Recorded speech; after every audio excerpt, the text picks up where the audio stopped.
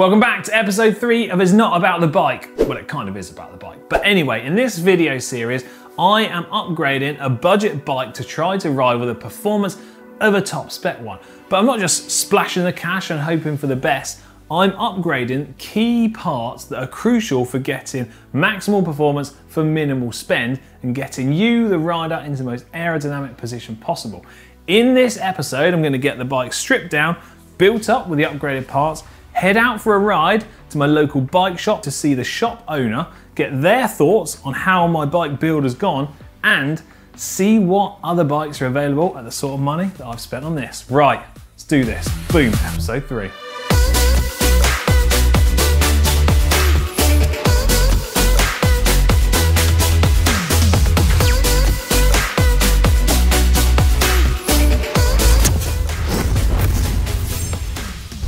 Right, no time for dilly-dallying. Let's get this bike stripped down so we can then get it built back up with our upgraded parts. I'm pretty sure it's actually going to be a bit of a breeze because we've got external cable routings and rim brakes.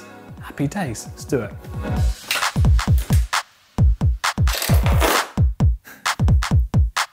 Just like the professionals. To the magic jar of pasta sauce. Jar of degreaser, because that can do its thing while we crack on with the rest of the stuff.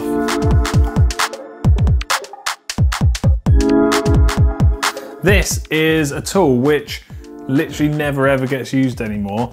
It's a crank puller. It's the CCP-22 from Park Tools. Because, you know, bikes don't use square tapered bottom brackets that commonly anymore. So I had to dig this one out of the archive. That definitely smells really weird. The smell? Look at that.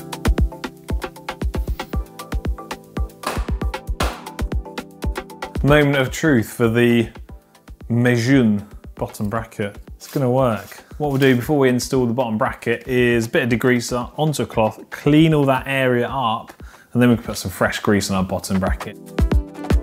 I should probably trial fit this crank because this bottom bracket has got a load of spacers included with it. So if I need to space out the drive side bottom bracket cup, now's the time to do it. Drop the crank in, see if it's got some nice clearance with the chainstays.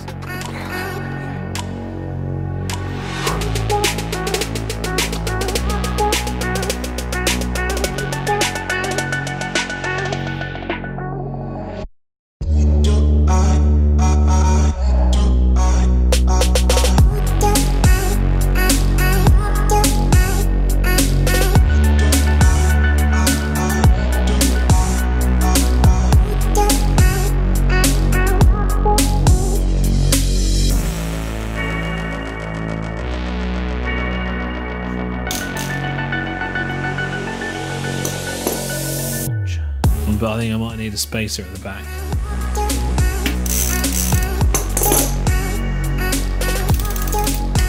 Okay, our lasagna, chain, has been cooking for a little while now. Look how shiny that is.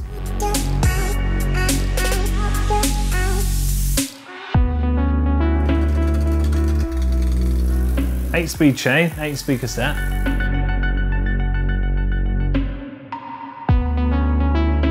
So back end of the bike is kind of coming together. It's looking pretty good. So far, so good. It's all working as intended. Indexing and setting up of the gears, I'm gonna do at the end as like a final tweak and setup. But for now, I'm gonna move forwards onto the handlebars, which on a modern bike would be a major job to change the handlebar and stem. But because we've got externally routed cable, life's gonna be a breeze. So that is going to be the next thing we'll do. Bar tape off, shifters off, switch out the stem and the handlebars, put it all back together. Boom.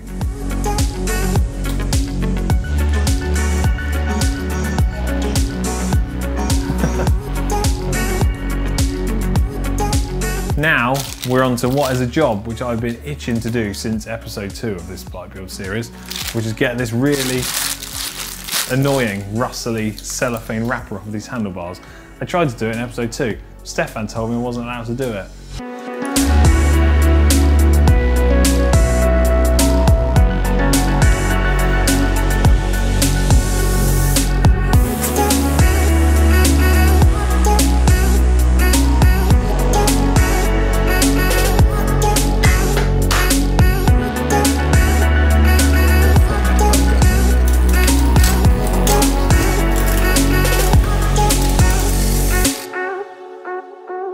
So I can't decide whether to set the limit screws on the front derailleur to work for the middle and inner chainring or the middle and outer chainring, because obviously it's got a triple shifter on the front. I think I'm going to go for the inner and middle position on the shifter and then set it up for that. I don't know if that's right or wrong, you let me know in the comments section down below, but that's what I'm going to do. Yeah, I think a bit less, just so it sits a bit nicer when you shift into the big ring, I think. Oh, no. So after a couple of minutes of trial and error, I've worked out that the best position for the shifter to be in is the middle chainring and the outer chainring. That works best, and it gives me that little extra click to trim the front derailleur. I've then set the limit screws accordingly to the position of the inner and outer chainring for the double crank, and so far so good. I've got to say, shifting from the small chainring up to the large chainring is not seamless, but it kind of works. Shifting back down to small chainring works as you'd expect. So yeah, happy days on that. Who'd have thought? 8-speed chain, 11-speed crank. So, final piece for this budget upgrade puzzle is to put the saddle onto the bike. So I'm going to drop the bike out of the work stand, fit the saddle on, then I've run out of parts to fit. And the next thing I'm going to do is adjust and measure up this bike to match up to the geometry and setup that I have on my normal bike.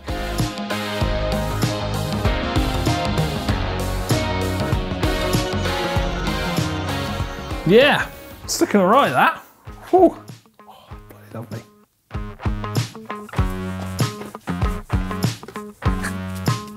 I'm in. I think I might have to save this for race day.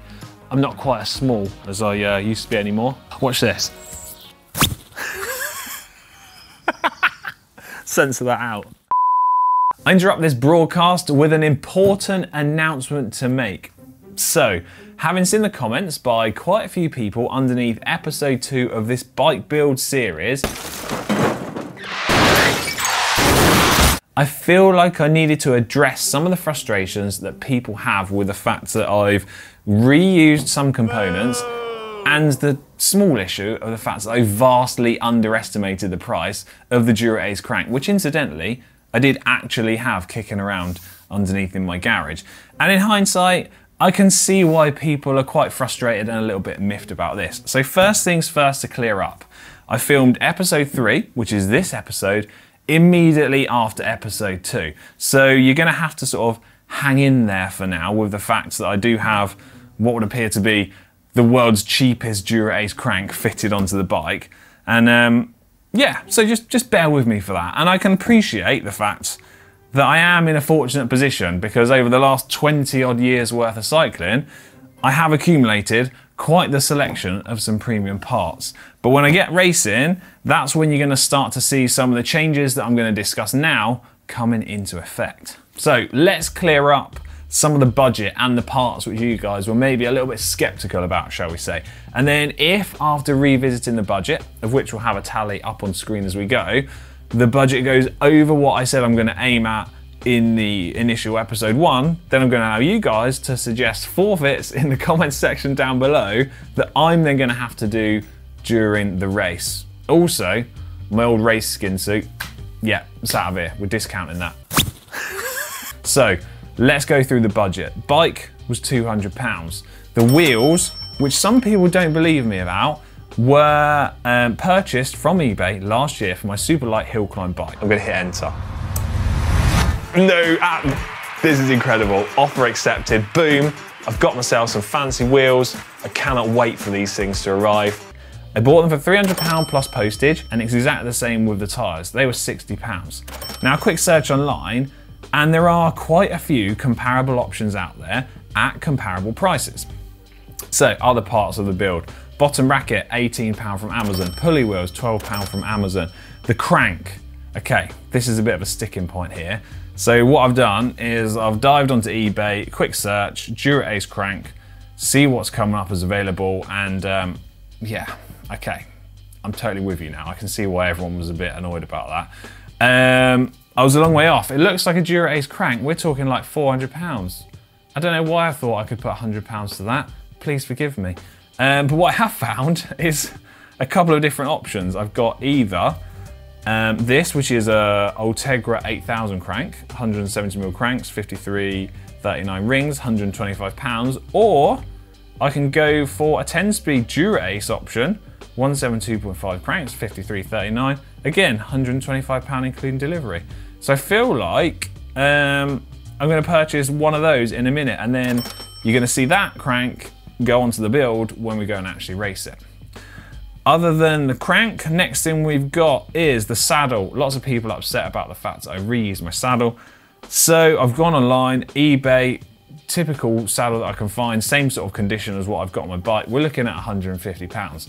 I've added that to the budget. Bottle, 30 pounds, I ordered that online, simple. Handlebars were actually £28.94, and I bought them from a company called Bike Tart. And then the stem. People didn't like the fact that I reused the stem. I mean, it's quite literally off a bike that I raced on all that time ago. It kicks around in my garage. What I actually use that stem for is, I use it as a guide for if I'm cutting down any steerer tubes at home. But anyway, I've looked online. For that stem, we're talking like £45. Add it to the budget. Bar tape, we're gonna account for £10 for that, which brings it to a grand total of, providing my maths is correct, £978, which leaves me with £22 spare if I work on the basis of 10% budget of the £10,000 bike. Now, lots of people also commented about the fact that I was reusing my pedals. I feel like it's fair to reuse a set of pedals, but if you guys don't, I'm gonna have to add it into the budget. And yeah, you can't buy a set of pedals for less than £22, in which case, it takes me over budget, and yeah, back to that forfeit situation. Let me know in the comment section down below what forfeit you think I should do in the race. Be that, maybe I've got to race the bike on flats and trainers. Maybe I've got to use some sort of budget cheap jersey, like the Amazon jersey that I got Ooyy. Or what we're gonna do is get in the comment section down below. I'm gonna let Ollie pick out what one I'm gonna do to keep things fair. Right, that's it, update over from me. Please enjoy watching episode 3. It's a video we're designed to have a bit of fun, and my goal is always to make the best video I can. Hopefully this clears things up and everyone can forgive me and we go on and be friends. Right, see you in a bit.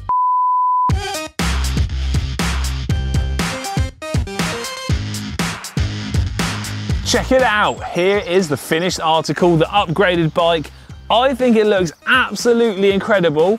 As I've already said before, carbon fiber wheels make any bike look sick. Try and prove me wrong. Anyway, run through the bike, starting at the front. We've gone narrow handlebar, aluminium, lightweight aluminium stem. We've got the upgraded carbon fiber wheels. We've got tubular tires, skinny, lightweight, gonna cut through the air. We've got an aerodynamic water bottle. We've got an 11-speed chain set. We've got a cleaned and waxed chain. We've got budget Speedy Boy pulley wheels and the saddle off my normal bike as well. This thing is actually shaping up to be what I feel is close to like an ultimate budget race machine, and I'm actually really happy with how it's come out. Share your thoughts on it in the comment section down below. But now is the time I'm actually going to get to ride this thing. I've ridden to the park. So far, the gears are not great, but it's to be expected. There's room for improvement. I can tweak and refine them a little bit, but at the end of the day, I do have a slight feeling they're never going to be perfect. We've got an 11-speed chain set and an 8-speed group set and chain. Yeah, you do the maths.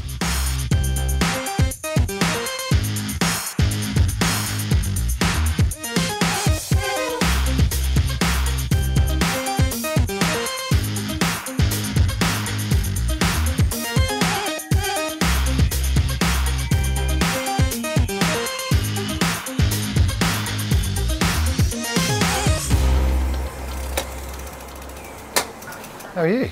Yeah, good. Cool, this is it. Come have a look at my bike. Do you want to know like a little story behind it? Tell me. Okay. Alex. I bought the bike, £200. Yeah. Okay. And then I've upgraded parts of it over like a couple of like episodes of video. Do you want to guess first on how much I've spent in total? You've probably spent £200, so you've then gone. I bought the base bike. Then you've gone and spent another 300 quid on some wheels, another 100 quid on chain set, another, well, 100 quid, no, 200 quid saddle. Saddle and pedals I've taken off my other bike. I love this. This is a nice feature. Yeah. Narrowness. Yeah. You know, speed. Thoughts on the front end of the bike? Ceramic. Nice narrow bar. I don't like the no bar tape look, and this is quite dangerous. Well, that's why we've come to the bike shop. Okay, you come to get some bar tape. Bar tape. We're going to add that onto the price, or? Well, we're going to have to. Hopefully, have you got a cheap bar tape? What's the cheapest bar tape you got? About a tenner. Yeah, I can fit in the budget. Tenner, yeah. So the original bike was £200. Yeah. Complete, ready to go. Complete, ready to go. Then you've gone... Add all the add-ons on. You've gone and spent another 700 quid, I'd say. So you've spent £900. No, you're wrong. No? This is a bit less. Well, it's more like just over 700 in total, including the bike. That's a bargain.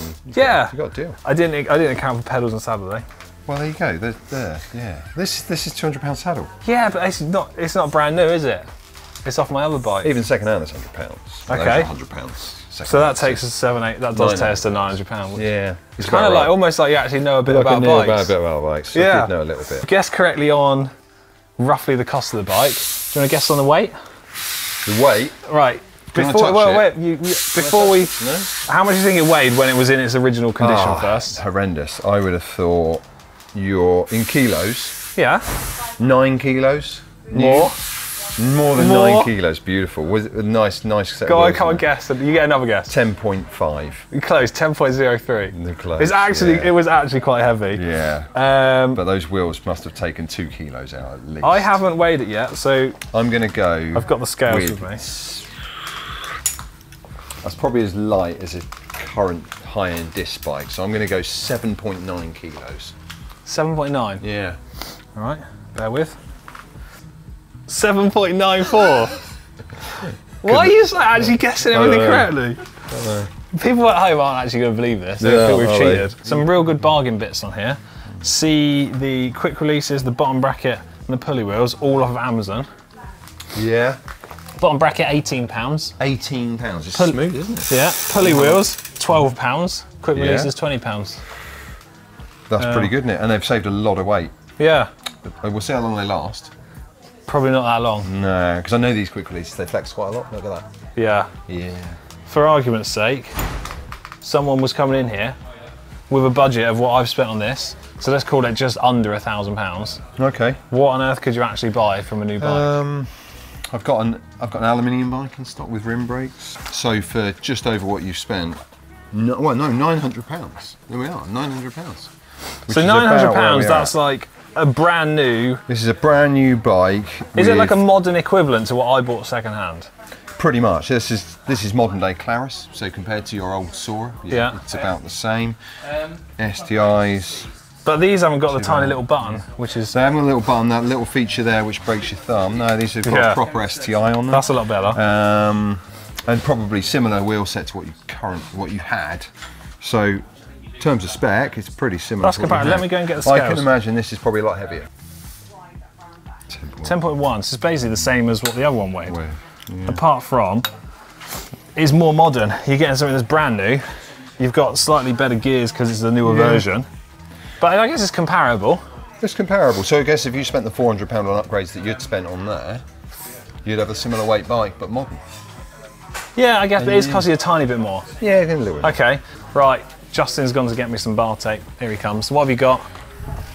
So, I'm thinking about this, because I know you're a man of style and taste. No, absolutely not. How about that? Bit of leopard skin.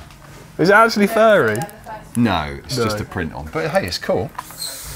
This is £12.99. I'll tell you what, I'll do it for £9.99 as it's you. Just on the basis? On the basis that it's you. And you're going to race this at Castle Combe. And I think this is going to be great. I mean, that was an easy sale. Yeah, I'll have the leopard print. Brilliant. Can you fit it as well? Yeah. I got to be honest, I'm rubbish at fitting bar tape. Tell you what, I'm going to do it now. All right, thanks. How about that? Okay, right. I've left Justin in there fitting my bar tape. Thanks very much. We'll have a little picture of that up on screen now so you can see how cool it looks. And so I suppose it's kind of like drawing this build series to a close. Overall, I'm pretty happy with how it's gone, but I did pose the question at the very start of this series, can I achieve 100% of the performance of a top spec bike for 10% of the price? And whilst I haven't quite achieved that, I'm going to count it as a success. I do feel like I've got close to the performance of a top spec bike, and I've come in ever so slightly under budget, which is great news and means I've got extra money left to go and race this bike, which I'm going to do in the coming weeks. To see that, subscribe to GCN and then keep your eyes peeled. Now, If everything has gone to plan and I've done a good job in this video series, you will now have more information about upgrading your bike and where is best to invest your money to get the most performance benefits for all of your money that you spend. Anyway, if you have enjoyed this series, give it a thumbs up. Let me know in the comments section down below what you think of the finished overall build, and also get your guesses in on how you think I'm doing in the race. So there you go, I'm buzzing, head back inside, get myself a coffee. See you later.